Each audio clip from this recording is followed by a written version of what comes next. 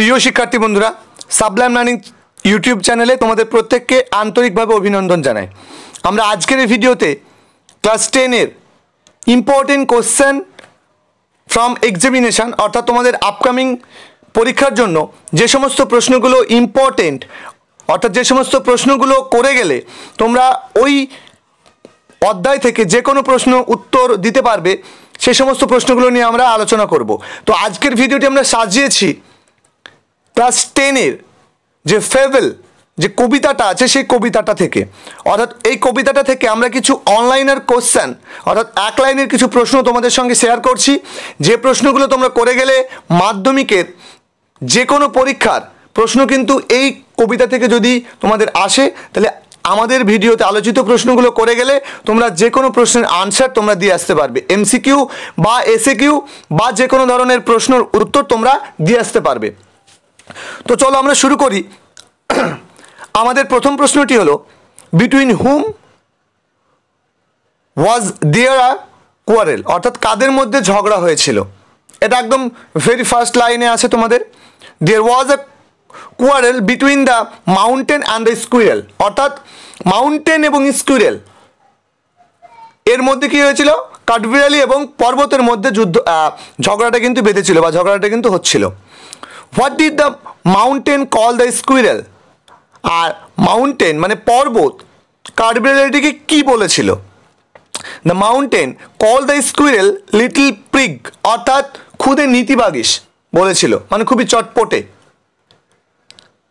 Who is referred to as former in the poem, এই কবিতাতে former বলতে কাকে বোঝানো হয়েছে। The mountain is referred to as former in the poem, অর্থাৎ পর্বত বা মাউন্টেনকে কিন্তু ফর্মার বলতে বোঝানো হয়েছে। What must be taken together to make a ইয়ার, একটা বছর গড়ে তোলার জন্য অবশ্যই কি জোগাড় করতে হবে বা কোন কোন জিনিসগুলোকে একত্রিত করতে হবে। এই প্রশ্নের উত্তর হবে, টু মেক এ ইয়ার, এক বছর তৈরি করার জন্য, অল সর্টস অফ থিং, বিভিন্ন ধরনের জিনিস অর্থাৎ সমস্ত ধরনের জিনিস, অ্যান্ড ওয়েদার এবং আবহাওয়াগুলোকে কী করতে হবে, অবশ্যই একত্রিত করতে হবে। এরপর যে প্রশ্নটা আছে সেটা হচ্ছে, why is not occupying in his place is disgrace to the quarrel, বলছে যে কেন নিজের জায়গাটা দখল করে থাকা স্কুইরেল অর্থাৎ কাঠবিড়ালির কাছে লজ্জাজনক ব্যাপার মনে হয়নি।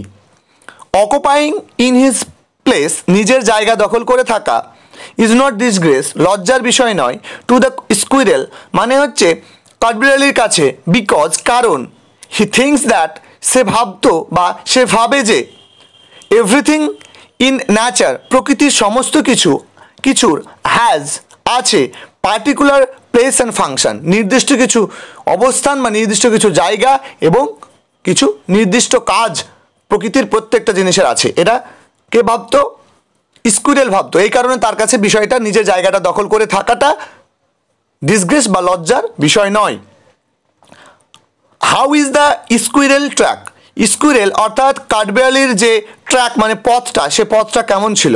The squirrel track is very pretty, অর্থাৎ খুবই সুন্দর। অর্থাৎ তোমাদের এই যে ফেবল কবিতাটা সবচেয়ে সহজ কবিতা, এই কবিতা থেকে যে কোনো প্রশ্ন তোমরা নিজেরাই আনসার দিতে পারবে।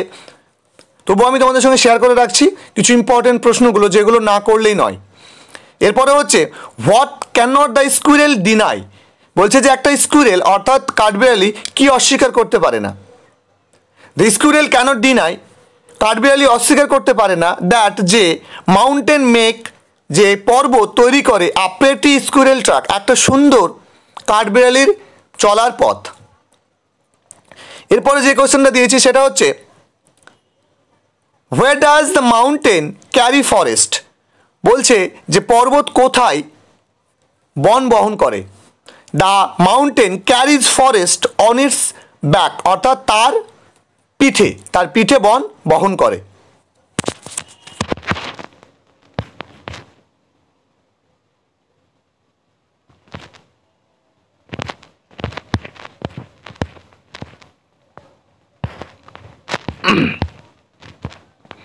এরপরে দ্য ওয়ার্ড স্প্রাই মিনস, অর্থাৎ স্প্রাই এই যে শব্দটা, এই শব্দটার অর্থ কী, অর্থটা হবে এনথুসিয়াস্টিক মানে খুবই উৎসুক, full of life and energy, অর্থাৎ জীবনী শক্তি এবং মানে এনার্জিতে ভরপুর।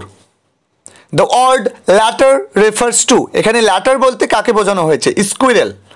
The word former refers to, former বলতে কাকে বোঝানো হয়েছে? Mountain. Bun is the other name of squirrel, অর্থাৎ বান তার আর এক নাম স্কুইরেল, কাঠবিড়ালির। এরপরে little pig is আটার্ড by, little pig এই কথাটা উচ্চারিত হয়েছিল কার দ্বারা? মাউন্টেন। তারপরে হচ্ছে according to squirrel everything is put, মানে স্কুইরেলের মত অনুযায়ী সমস্ত কিছুকে কিভাবে রাখা হবে? Wisely. Who cannot crack a nut, কে একটা বাদাম ভাঙতে পারে না? উত্তর হবে কি? The mountain cannot crack a nut, একটা মাউন্টেন কী করতে পারে না? একটা মাউন্টেন বাদাম ভাঙতে পারে না। এরপরে যে আছে, যেটা আছে তোমাদের একটু লাইন তুলে আসতে পারে, এটাও আমি তোমাদের সঙ্গে একটু তুলে ধরেছি দুটো প্রশ্ন। All is well and wisely put, here all refers to, এখানে অল বলতে কি বোঝানো হয়েছে? অল বলতে অল দ্য বিং, অর্থাৎ সমস্ত কিছুকে বোঝানো হয়েছে। এরপরে হচ্ছে and I think it no disgrace, here I refers to, এই যে লাইনটাতে আই বলতে কাকে বোঝানো হয়েছে? আই বলতে এখানে স্কুইরেলকে বোঝানো হয়েছে। তো তোমাদের দ্য ফেবল থেকে আমি এই 17টা কোশ্চেন রেখেছি, এই 17টা কোশ্চেন তোমরা বারবার করে করো, ট্রু ফলস, এমসিকিউ, অনলাইনের কোশ্চেন, কজ ইফেক্ট, যাই দেখ না কেন তোমরা কিন্তু প্রত্যেকটা প্রশ্নের আনসার দিতে পারবে। এছাড়াও আমরা তোমাদের সঙ্গে পরীক্ষার আগে তোমাদের সঙ্গে আমরা বিভিন্ন সেট নিয়ে আলোচনা করব। খুব শীঘ্রই তোমাদের জন্য ফার্স্ট সামেটিভের জন্য তোমাদের বিভিন্ন সেট আসছে, আমরা তোমাদের জন্য পরীক্ষার উপযোগী, ফার্স্ট সামেটিভের জন্য উপযোগী কিছু সেট তোমাদের সঙ্গে আমরা আলোচনা করব। তো ততক্ষণ পর্যন্ত সুস্থ থাকো, সুন্দর থাকো। যদি আমাদের চ্যানেলটিকে সাবস্ক্রাইব না করে থাকো অবশ্যই আমাদের চ্যানেলটিকে সাবস্ক্রাইব করবে। ভিডিওটা যদি ভালো লেগে থাকে সমস্ত বন্ধুদের সঙ্গে ভিডিওটাকে শেয়ার করবে। ধন্যবাদ।